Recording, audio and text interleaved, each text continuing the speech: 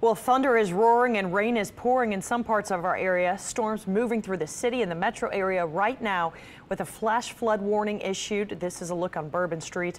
Good afternoon. I'm Leslie Spoon. Thank you so much for joining us. Neutral ground parking is allowed in New Orleans until 6 o'clock tonight.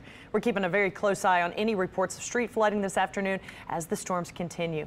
Meteorologist Alexa Trischler is here with more. Alexa, what do we need to know? Yeah, some of these storms really aren't moving all too much, and that's why we can get this flooding issue going across the New Orleans metro. That flash flood warning is in effect until 1:15 this afternoon because it will take some time for that water to recede once the storm stops. And the storm is still continuing right now. It has fizzled out a bit throughout parts of the city. Metairie just seeing some moderate rain, but some heavier rain back towards Luling and Laplace, so St. Charles Parish. Parts of our river parishes seeing some heavier rain right now and some small hail possible within that storm and frequent lightning. Heavier rain also through parts of the city and towards Chalmette and on the south of the river.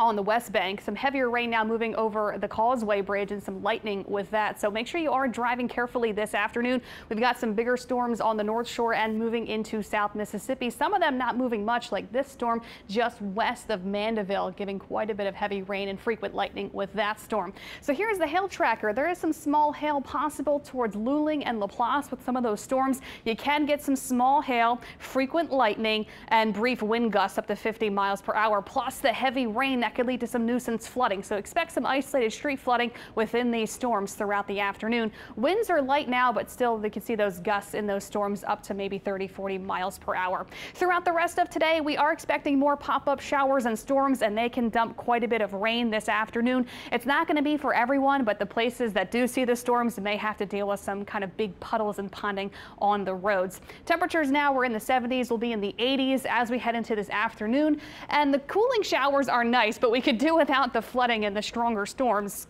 So it's really something we're going to have to be watching through this afternoon.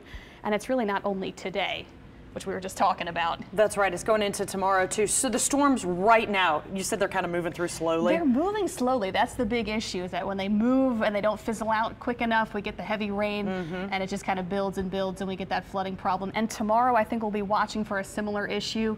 Pop-up storms can give us some heavier rain, some isolated flooding, some isolated stronger storms are possible tomorrow as well. And we're worried more about the flooding aspect. And I know you mentioned lightning, but not the severe weather. Yeah, severe weather kind of on the lower end of the scale. Okay, we could see those stronger winds.